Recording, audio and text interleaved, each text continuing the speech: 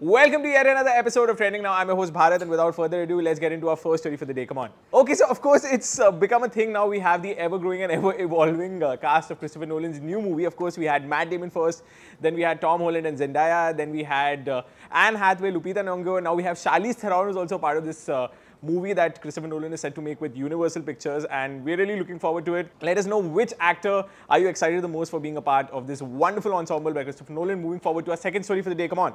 Okay, so our second story for the day is about Lana Del Rey, and Lana Del Rey has announced a new album which is called The Right Person Will Stay, and it's going to be releasing on May 21st, 2025. And well, she's also written a caption on Instagram alongside the cover art for the album of the same. I'd like to read that out. Okay, so Lana said, "The Right Person Will Stay, out May 21. So grateful that my 13 tracks came together with my beautiful work between Luke, Jack, Zach and Drew Erickson, amongst others. Happy for you to hear a few songs coming up before Stagecoach."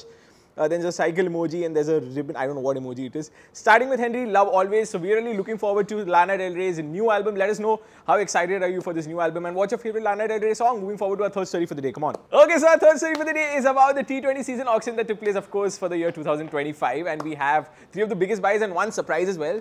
The first biggest buy is, of course, Rishabh Pant being bought by the Lucknow Team for 27 crores. Can you believe it? And then we have Shreyas Iyer being bought by the Punjab team for 26.75 crores, and we also have Venkatesh Iyer being bought by the Kolkata team for 23.75 crores. And there's one surprise buy. We of course have a 13-year-old Vaibhav Suryavanshi being bought for 1.1 crores by the Rajasthan team. Well, that's it for today's episode of Trending Now. I'm your host Bhaarat. We do this almost 4 times a week right here on Radio 1 International's YouTube channel. If you're liking what we're doing, please do comment. Please do like this video so that the algorithm pushes it further. Do share it with your family and friends. Do subscribe to Radio 1 International, and I'll see you in the next episode. Bye-bye.